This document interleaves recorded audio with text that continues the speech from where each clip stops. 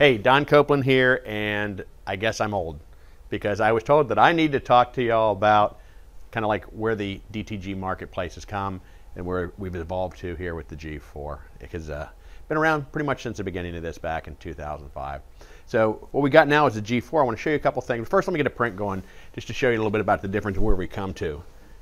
All right, you see that? That's one of the places we've come to. I literally just laid that shirt on there and it was sucked down, smooth, easy to align if I need to adjust it, ready to print. Back in the early days, not even that early of days, right? We had this bad boy. Let me get this started here. We had this, which was a tuck lock platen, which you had to lay a shirt on, tuck all the sides into. And this isn't even ancient history. There's a lot of companies still using these. In fact, RM2 still use these, right? You go back a little more ancient history, and you actually had a platen like this and a frame that went around it or a hoop that went around it to held the shirt down. So one of the big changes in the way that the printers load now, especially this vacuum platen that we have, patented, it's unique to our machines. It's amazing. On top of the fact that it's holding the shirt down, making it easy to adjust, it's also helping draw ink deeper into the garment, which helps give you a better set, a better washability on it. In case you didn't notice, what I did is I literally just loaded the shirt and hit a button. The machine, G4, now has memory in it. So I can send jobs over to the printer and bring them up and print them from in here at will. I can bring them over on a USB thumb drive, or I can just direct send the files over straight from our Ethernet connection. Another big difference we have in the machines now, the way we pre-treat has changed immensely. Back in the day, we used to pre-treat by hand with a Wagner spray gun, and it was a hit or miss proposition. In the early days, when white ink first came out in 2006, probably a 40 to 50% or higher failure rate on getting exactly the right amount of pre-treat down on a shirt in order to get good and quality white prints like we're getting right here now. We almost look like we get too much white ink nowadays. It's amazing.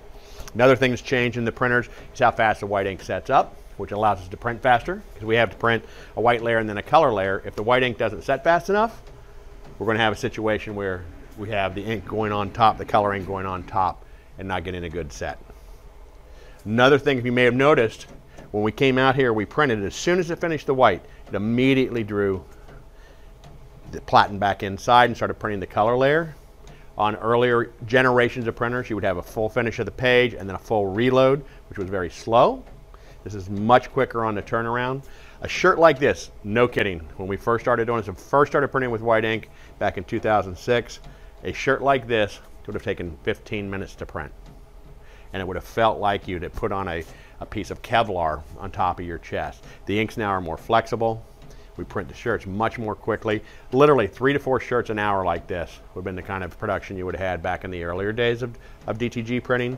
Nowadays we can print, we actually just did a simulation of 12 shirts, my first time really running this machine in any significance, and we got those done in under 45 minutes. It looks like we're starting to come out here. Let's take a look at the print quality as well.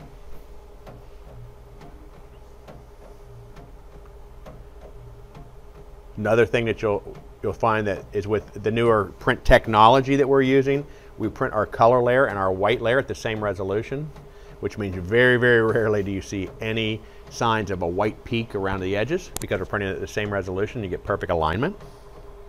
Get a nice color display while you're over here if you want to take a shot of that. You can actually see the file that I'm printing. I can set this up to do multiple copies, so all I have to do is hit the load button and it'll print another copy at a time. It's quiet. It's hard to see, but if I were to open it up, can't do it now, but we'd have to defeat one of the sensors in here. But you'll see that it really does not do any additional movement than it has to.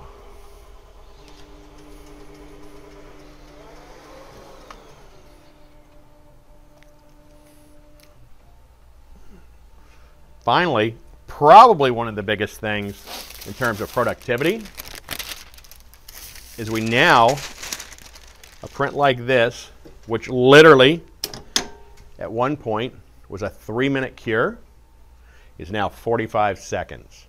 Even most of the current machines on the market for a For a dark shirt, you're looking anywhere from 1.5 to 2 minutes. 45-second cure times means in a lot of cases our customers are being able to use one heat press where they would use 2 in the past. Give it a couple seconds here. See, as you see, here's the pre-treatment machine we discussed. Throw it on, push a button, instantly cured. You don't have to worry about a sprayer. You don't have to worry about overspray. Get consistent metering. You don't have to worry about the human factor of a hand spray. DTG has come a long way in the last 16 years since it really became into vogue. Here we go. Finishing up now.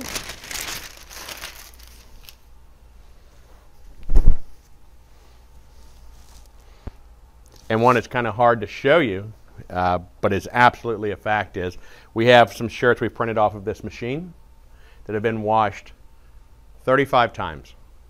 And they still look 90+% of what they look like coming off the machine. That's certainly a change with the ink set that we've used. And we've actually worked with this to develop and help develop this ink for the better part of the last 8 to 10 years.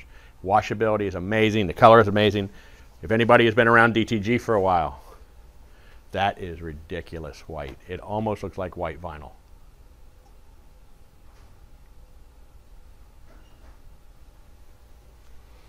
So there you kind of have it. Real quick recap. Where have we come in DTG when we're here at the G4? Vacuum platen. Different sizes, by the way. We have different size platens for this. Makes it easier to position. Don't have to worry about anything coming off and on of the machine. Gives you easy positioning.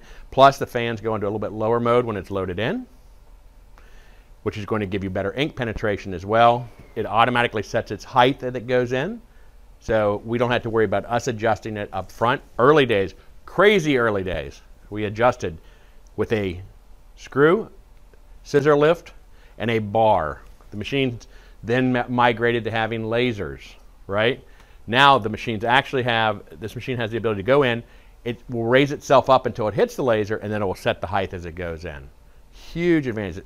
The operator who knows minimal about this but knows how to position a shirt can knock out shirts first thing when you get the machine. Literally, earlier today, I had not printed with this machine since it came in. I printed a shirt last night, 3 test shirts today, and then I knocked out a production run of 12 shirts. Your operators can do the same thing in very, very short order. So there you are, the evolution of the DTG printers.